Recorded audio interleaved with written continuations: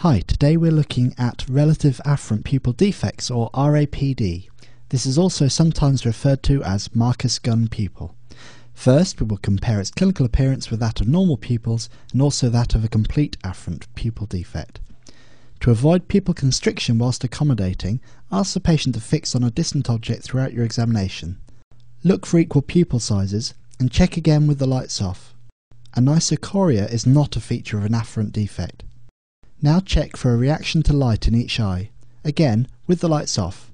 Here the normal pupils constrict briskly, then relax a little. They dilate again after the light is removed. Now swing the light from eye to eye, quickly but pausing on each eye for around 2 seconds. In the normal patient the pupils will constrict then relax a little each time the light is swung to them.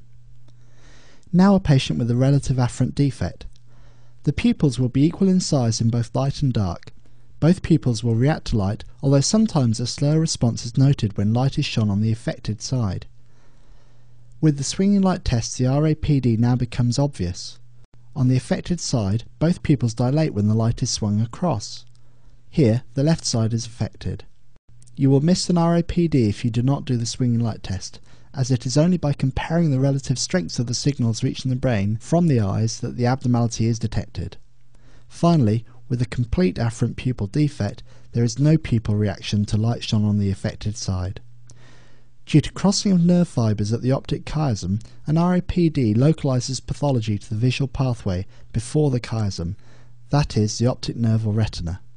Some examples of pathologies causing an RAPD are large retinal detachment, central retinal artery or ischemic central retinal vein occlusion, optic nerve ischemia, optic neuritis, optic nerve compression, or asymmetric glaucoma.